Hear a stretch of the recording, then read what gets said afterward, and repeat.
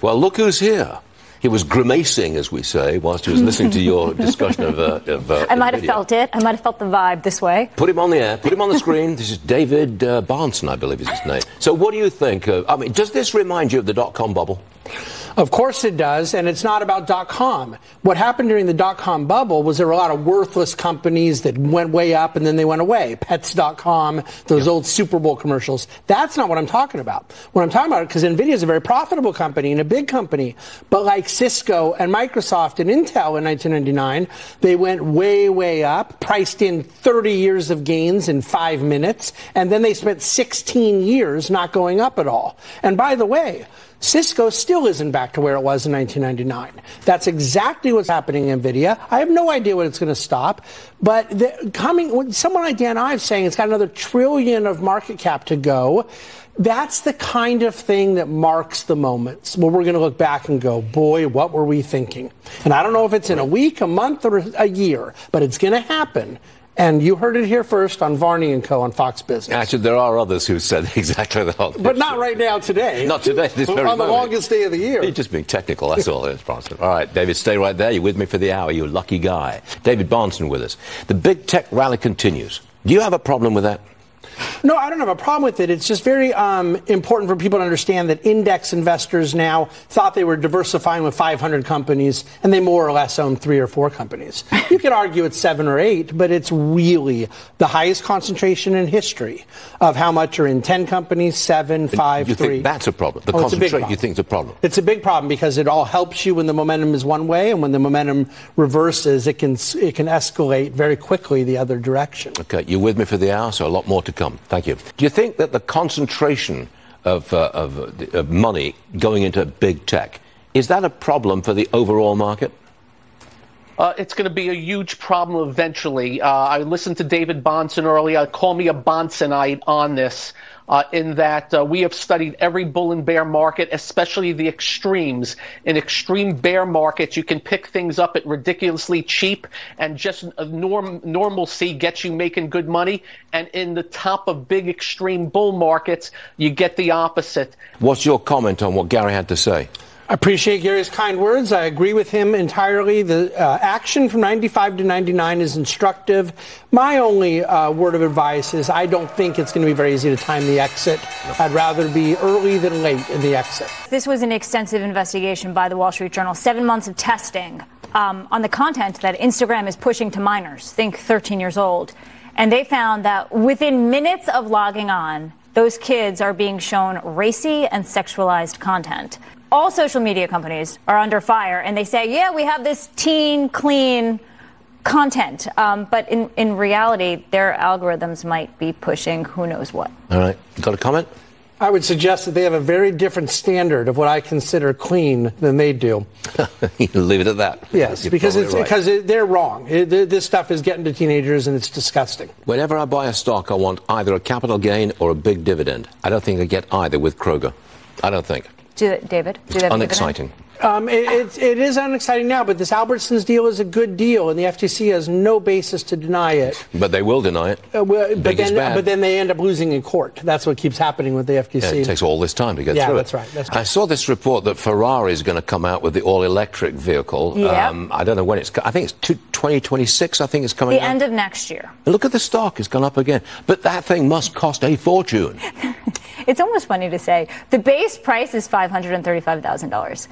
535,000 base price. Oh, well, Biden should demand that consumers buy it. That should be like middle income people should have to buy it, right? I mean, absolutely. Okay. It's an electric. The ultra rich can afford that. No big deal. I get it. But then you cement the EV market as being the market for rich people. But that's $535,000 for a Ferrari electric vehicle that can go about half a mile, and then it has to be recharged. You're being sarcastic. I am being sarcastic. And it loses depreciation instantaneously. Investors like it. Look, the stock's at $400 a share. It's up $3 today. Because it's exclusive. It's hard to get. There's going to be a really long wait list, and that makes you even cooler. What do you think it takes to make you super rich? Oh, geez. 100 million? 200 million? Super rich? 100 million. David? I think it is defined by how one lives their life. It is a number. I'll give you a number. It's about the income you generate from your net worth. What's the number? I think a minimum of 50 million to be considered super rich. Got it. Thank you very much indeed. Scroll up, because I don't want any more script about Ferrari. Dell and Supermicro, they're looking to help power Elon Musk's AI advancements. What's that all about? And they're telling us about it. It used to be like secretive, and now they're letting it all out. So Elon Musk says they're supplying the racks for his XAI supercomputer to power the next generation of their chatbot, Grok. Supermicro is up 320% in the past 52 weeks. Good Lord. 320%. A big sigh from David here. What could go wrong? We've never seen anything like this before. No, you're sighing because you missed it. No, I'm not, because we don't chase this stuff. It's not what we do. We buy companies, not stocks. I get what you're saying, but that isn't the case. But let me say this.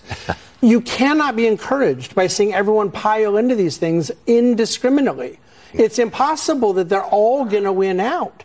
So at least the NVIDIA argument was that they're going to beat everybody out. But not everyone can be having this happen at once. And even the top of the food chain, it's gotten way out of control. That quickly, they fall hard. It's just a fact. Okay. You know what we all wait for when you appear on this program? I do. Your dividend picks. Yeah. And you're going to start with a real good one. That will be Blackstone, of which I own a thin sliver.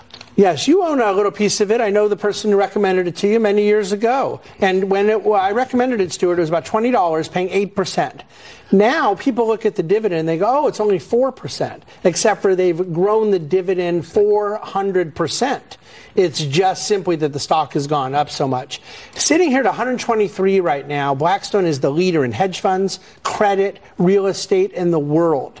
In the, let's see now, 13 years we've owned the stock. They have become a gold standard on Wall Street for asset management. But you like stocks which pay a growing dividend. And that's why we love Blackstone. Will they grow it from here? Absolutely. They grow it year over year. They've averaged, since we bought it, double-digit annual growth of the dividend. We'll take that. Johnson & Johnson. You talk about annual dividend growth. Since World War II, the dividend's grown every single year. And I noticed the stock now 145. You're back in a 3.5%. The dividend's often been in the 2s, but it's down about $20 or so from where it was. So some of these names, as the market has gone up, have gotten cheaper. Johnson & Johnson's one of them. This is a high-quality name that you can buy $20 cheaper than you could a few months ago. And yields? It yields about 3.5%, and it's grown every single year. Got it. Thanks, David. David Bahnsen, listening to all of this, should migrants be allowed to work? Let me make a point that 46 million foreign-born people in the United States are here legally. Yep. And so that's in the data there. So we can't know if it's 100,000 that are all the illegal migrants. That's true. Your question is, should the illegal migrants be allowed to work? And my answer is, as a person of tremendous compassion, and I sort of have a soft spot on this issue, I would like to say yes, but we can't now because there's no trust, no credibility. They didn't protect the border. Now it's out of control. Ideally, I'd like the people that want to come here legally, and yes, for there to be jobs for them. That's not where we are right now. Got it. David Bahnsen, thank you very much, sir. And David, thank you for joining us for the hour. We always appreciate it. Thanks very much. Still ahead.